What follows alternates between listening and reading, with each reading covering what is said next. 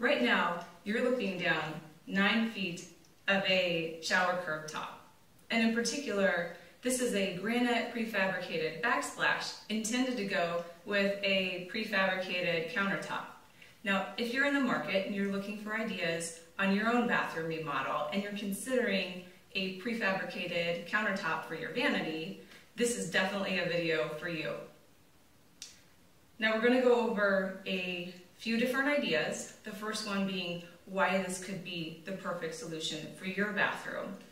The next part will be what it takes to modify a backsplash and turn it into a shower curb top. And the third part will be some of the design ideas, why it will be easier to install some of the tiles throughout the rest of your bathroom when you don't use this as a backsplash, as well as aesthetically what it does for the rest of your bathroom.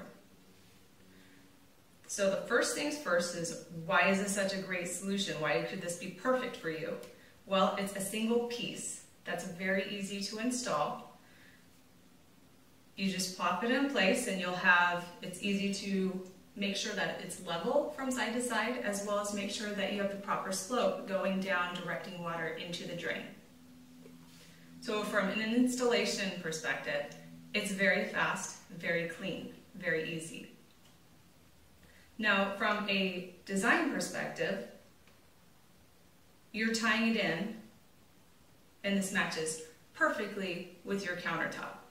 So that's another reason why you might want to use this here instead of up where your vanity is. From a functional perspective, it's perfect because it's a single piece of stone.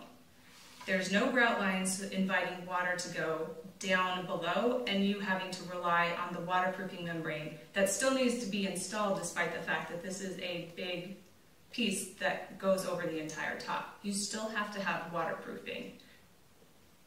Now, when you install a glass wall or a shower door system, you don't want to drill into the stone. You will still be using silicone to keep it in place, but your drill points will be within the wall, attaching it where water is less likely to pool. It'll drain off. If you drill into the stone itself, you risk cracking, as well as an open invitation to water to go down, and there's no guarantee necessarily that when you drill down, it didn't drill down into the waterproofing membrane, and then you'll have problems within the base of your shower curb. So you definitely want to avoid that. Some things to keep in mind, even if you're not using for whatever threshold that you put here, that's something you want to keep in mind is do not drill if at all possible. Of course, when you're turning a backsplash into a shower curb top, there's going to be a little more effort.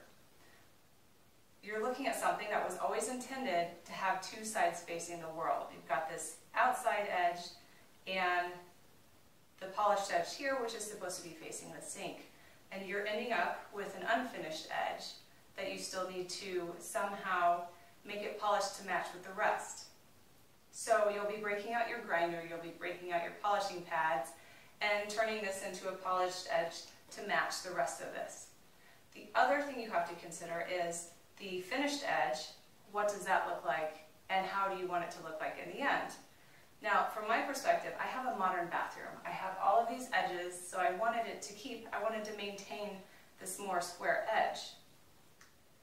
From a safety perspective, if you have kids, I've got two which I didn't consider too much before I had them, you might want to make this rounded. You might want a bullnose.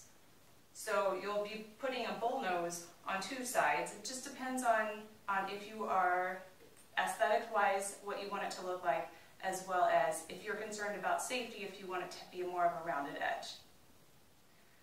Now, these also have it's a mirrored finish.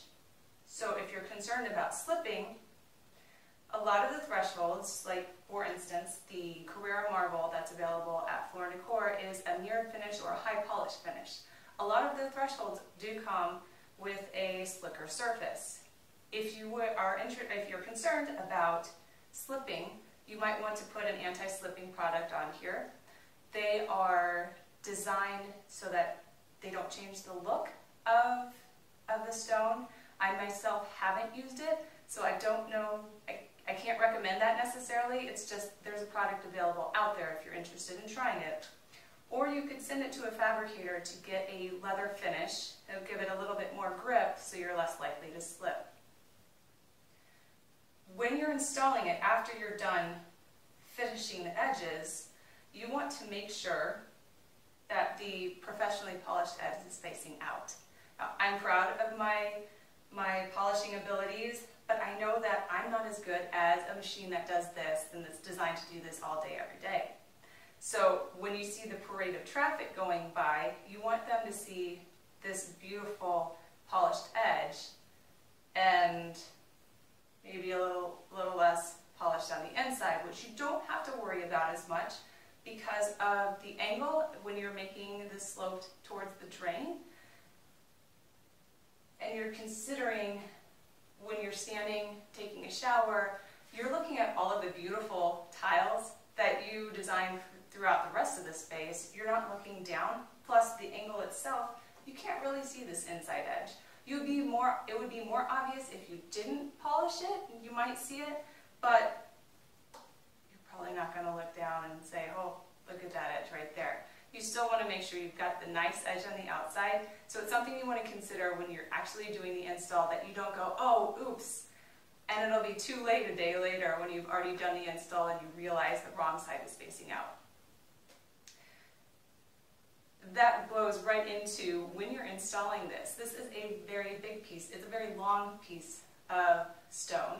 It's also thicker than your normal thresholds or just littler tiles. You want to have a second person here. Get a buddy to help you install it. It'll be, if you've got turns coming through your house and you've done all the work to already have polished the outside edge, it would be heartbreaking if it broke when you were trying to weasel it in between the bench and the vanity or something along those lines. And the last part is, what if your shower is actually longer than the curb? Well, in my case, my shower is 2 inches longer than 9 feet, so I had to fabricate another piece of the leftover countertop to turn it into a shower curb as well. So you might have a little bit more fabrication. If it doesn't work, I'll still give you a sneak peek here as to what it looks like there at the very edge. Now, if you're looking at which edge you want to put it on, if this is too far out and it's going to be more likely to be seen, I would still recommend putting it there because it's away from the water source. It'll be away from where the water is pooling there. So I would still recommend putting it as far away from the shower head as possible. And hopefully you've got an easier spot right there where you can stash it away and not necessarily ever see it. Now let's go over some of the design decisions you may want to apply in your own bathroom. Some bathrooms are designed so that all of the horizontal surfaces match, giving it a more cohesive look. So you can see here that the countertop for the vanity, as well as the bench seat and the shower curb, all are blue pearl granite. Now I also designed the horizontal part of the window to have more blue pearl, as well as fabricated the shelves to be blue pearl as well, giving it a cohesive feel. Now, in addition to that, one of the reasons why I really didn't want it as a backsplash is I had this waterfall theme, a mosaic tile waterfall, that I wanted in the shower to be exactly replicated in the bench going back up, also repeated in the window, as well as repeated in between the two sinks here. So for that perspective, that was the reason why I didn't want to use the backsplash, because I also wanted to have this cohesive feeling of tile going all the way from the corner of the sink all the way to the bench seat. This is a wet wall where you can have You can have water coming off as you're drying off. And I didn't want to have any drywall. I just wanted it to be a single sheet of tile coming across the wall. And you can see here, I could have had the backsplash end here and then the tile end here, but again, I didn't want this area to be open. Tile is going to be a little bit more protective in the event of water. Now, there's a big difference between the thicknesses of the tile. You can see that the granite countertop is 1 inch thick and the travertine is ½ inch thick.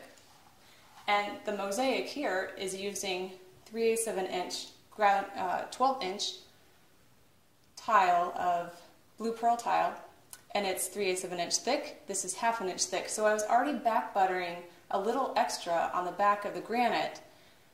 To back butter an extra ½ inch on top of that, it's a pretty significant task. So for keeping this all in line, as well as the fact that I don't really want to think about what I would have to do in this corner to make that inch work, as well as this right here, the metal edges that you see here are for ½ inch tile. It's a Schluter finishing edge, so I didn't have to polish there.